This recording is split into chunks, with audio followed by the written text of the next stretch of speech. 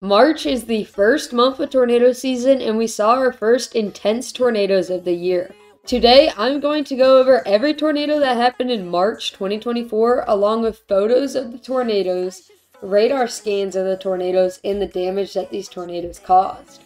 So let's get straight into it. Our first section is from March 1st to March 12th. So as you can see, we didn't have that much tornadic activity. One in Ohio and a couple down here near Georgia, Florida, and Alabama. We're going to focus in on this F2 tornado that hit Georgia. This tornado tracked for 4.7 miles, and it was 130 mile/hour winds inside of the tornado, and this made it an EF2 tornado. This happened on March 9th, and as you can see, the SPC did label this area in a slight risk, which was driven by the 5% tornado risk and the 15% wind risk. There was also a 5% hail risk. I was out chasing this day in North Carolina, but no storms could really sustain intensity. This is 120 mile/hour damage from that Georgia tornado, and as you can see, this was a manufactured home. So if you do have a home that doesn't have a real foundation and is just held up by cinder blocks, your house is gone in an EF2 tornado. When on the other hand, if you have a house that's actually bolted to the ground and is a well-built house, then it probably will fly away in an EF4. So a big difference there.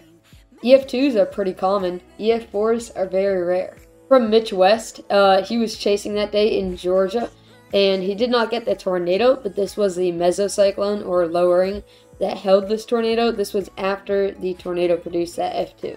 But on to our next area, and it's actually an outbreak in the only outbreak of March. So this outbreak had some intense tornadoes with it. It actually had 2 F3s. But first, we got to start with the first day of the outbreak. So do not mind anything over here in Illinois to Ohio. Just mind this stuff over here in Kansas. So this was on March 13th, 2024. We had 2 tornadoes near Topeka, Kansas. They were just west of it and just south of Manhattan. This day was an enhanced day and one of the first hail-driven enhanced days of the year. So we had a 5% tornado risk, a 15% wind risk, and a 30% hatched hail risk over here for portions of Missouri and Kansas. And because of this enhanced risk, there were a lot of chasers. So this tornado right over here that impacted Alta, Vista, this one right here had a lot of chasers on it. So it only tracked for 10 miles, which is pretty long. It was a 400-yard tornado, and it was 115 mile/hour, which barely made it an EF2. But we have a lot of video to show you of this. So this is coming in from Edgar O'Neill. So this is his view of the tornado. As you can see, it is a nice tornado, especially, let's wait for a lightning flash right there. Whenever the lightning goes, you can see it's a nice cone tornado. Over here from Tyler Metcalf, he has a nice time lapse of this supercell. As you can see, it was a mothership supercell. These ones look the best to me, as you can see. I'm going to play a little bit of this. As you can see, it's rotating. There it is producing a tornado, but it didn't really produce that strong tornado until nighttime hour. So right around this time. Right around here is producing that strong tornado, I believe. And then I couldn't pull back up the radar scan, so here is a Twitter image of the radar scan. As you can see, it had a cinnamon bun swirl look to it, so that's pretty rare. It was very close, so you could see some nice radar features with this. It also had a strong TVS. There wasn't much damage from this because it went through a really hilly area, but here was some farm or outhouse. Looks like, I don't even know, is that sandbags or something for erosion? Looks like a really weird area, and this photo is really far away. But there you go, there's your EF1 damage. Next day of the outbreak was a lot more significant. It was March 14th, 2024. So don't mind any of this stuff over here in Kansas.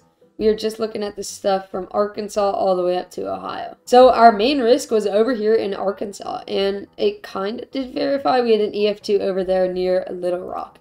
So as you can see, there's an enhanced risk for Oklahoma, Arkansas, Missouri, and some portions of Texas. This was driven by a 10% hatched risk of tornadoes. Up here, where we had the EF3s, there's only a 5% and a 2% risk of tornadoes, which means that you should take any risk of tornadoes seriously. There's a 15% risk of damaging winds and a 30% hatched risk of damaging hail. So we're going to be focusing on Indiana and Ohio. So here are some videos. This one is from Zach Baden.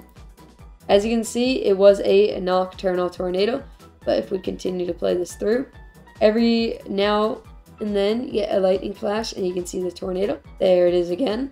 There it is, causing power flashes right there.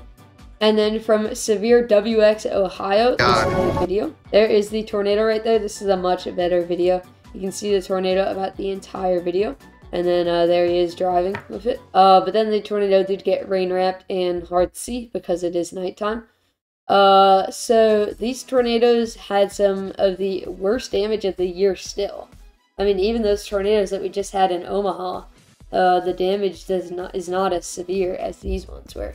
So mainly focusing in this Winchester, Indiana tornado, this one caused some significant damage. So this Winchester tornado, 700 yards wide, it tracked for 17 miles and a little bit longer than 17 miles actually, because this was done by 2 different National Weather Services.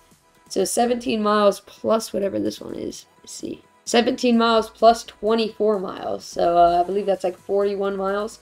So that is a very long track tornado. It only caused EF3 damage in Indiana, not in Ohio. And it was mainly focused in the town of Winchester. And the tornado here was pretty crazy. So this was a Taco Bell. So this was 165 mile per hour damage. They actually got professional people to inspect like the bolts and stuff. Because this looks like EF4 damage. This should be EF4 damage.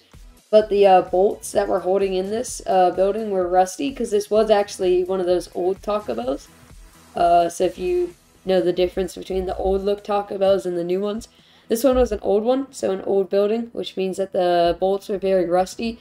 So this was top of the line EF3 damage, 165 mile per hour. Luckily, no one was injured or killed inside of this Taco Bell, which is very, very lucky. Also, there's a lot of shopping carts. I wonder where these are from. They all just got blown into the Taco Bell. And then over here is a church that is in very close proximity to that Taco Bell. This was 155 mile per hour damage. As you can see, the church just got leveled, and it looks like there was one little wall that held up. And as you can see, still stuff in the cabinets. Clearly, cabinets are very good protectors of the pots and pans. Later down the line, a little bit farther east of Winchester, this was a normal house, and all the walls, except for I guess one interior room, they all collapsed. And this was 145 mile per hour damage. Look at how the gutter just got warped around the house. And then our other tornado that we're going to look at was over here in Ohio. So this one touched down multiple times, but also lifted multiple times. So we're going to focus on this EF3 one that was near the Indian Lake State Park. So this one right over here was 155 miles, or 155 mile per hour winds, which made it an EF3. It was 31 miles and longer if you do, it was around 100 miles if you count all of these. All of these are separate tornadoes since it lifted and then went back up. But if you do count all these separate tornadoes, it's around 100 miles that it tracked. And then also this one right here was 1,000 yards wide at a point. That is 10 football fields wide.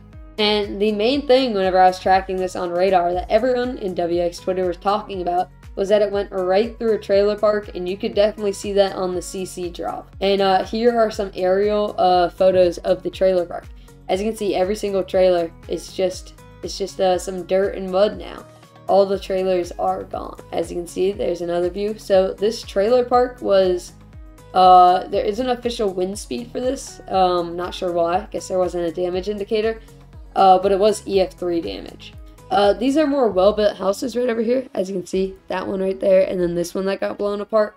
So these are more well-built houses, and they still got destroyed, showing this was definitely an EF3. And then here was a normal, just a resident house. And all walls collapsed on this, which made it 150 mile per hour damage, and it was an EF3. It looks like a pretty weak foundation because it looks like it just got lifted from the rest of the house. Kind of looks like a, right over here, looks like a swimming pool with no water in it. But then you see the actual like flooring of the house right here. So that is pretty crazy. And then after that outbreak right over there, nothing really happened. This is the rest of March 16th. Through March 31st. As you can see, not much happened. We did have a little tornado instances over here in Kansas, and the Oklahoma Panhandle, and the Texas Panhandle. So we'll go over that real quick. So this is March 24th. There was an enhanced risk that was driven by hail. As you can see, there's a 30% hail risk, but also a 5% tornado graphic. This didn't cause much tornadoes or damage. It was mainly just landspouts, but with the tornadoes that we did have, this one did impact the small town of Perryton, Texas, near the Texas-Oklahoma border, both of their panhandles. And it did impact this regional hospital over here. As you can see, the shingles got ripped off of this right over here. Looks like some type of entrance building to the hospital. And this was just EF0 damage, 85 miles per hour. But those are all the tornadoes in March 2024. So I hope you guys did enjoy. And I will be doing a video for all the tornadoes in April. That one's going to take me a long while, because the end of April has been very, very active lately. And May's just going to get even more active. So get ready, y'all.